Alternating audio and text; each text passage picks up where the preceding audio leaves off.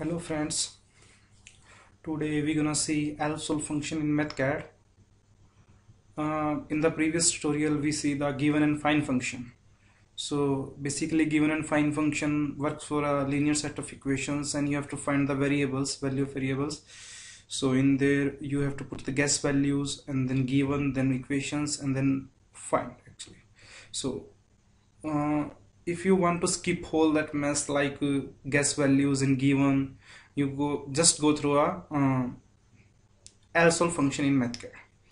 Now consider if you have a number of equations, like here in this case we have 4 equations, 4 variables.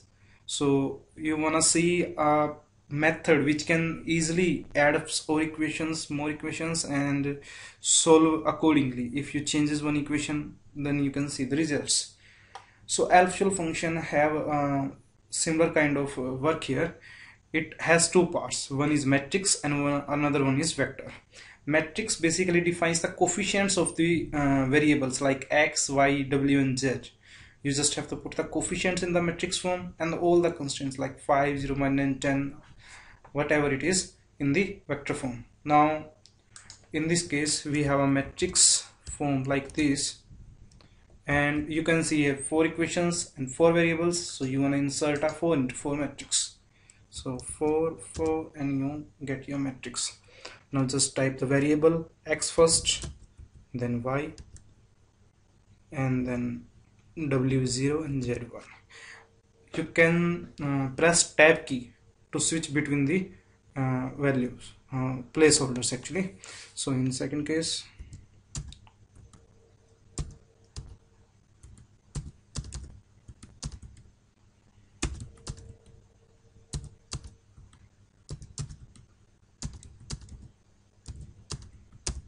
okay, now again vector form. So this is the matrix form. Now you have to put the vector form.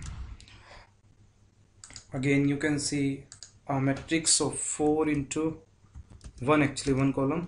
So 5, 0.9, 10, 3.2. So now just simple, you have to type the LSOLVE function to see the results. Put paracenthesis m comma v, close the bracket, and that's it. You're gonna type solution again and then push the equal to sign. Here all your answers, starting from x and ending to j. So where we can use the LSOLVE function, the basic need of this function. In the case you have a linear set of equation, so you are most welcome to use the LSOLVE function. Now in some electrical networks where you have to find the current, potential, resistances, everything, you have complicated loop and you have a circuits loops. So you just makes equations of the variables denoting current, potential, reference and all resistance, all that stuff, and you can solve using this function.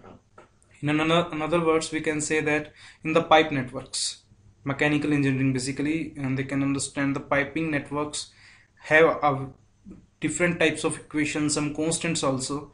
So you can set up a simple program that can solve this type of equations easily. So this is the basic need of the LSOLVE function. So hope all you like it. Thanks for watching.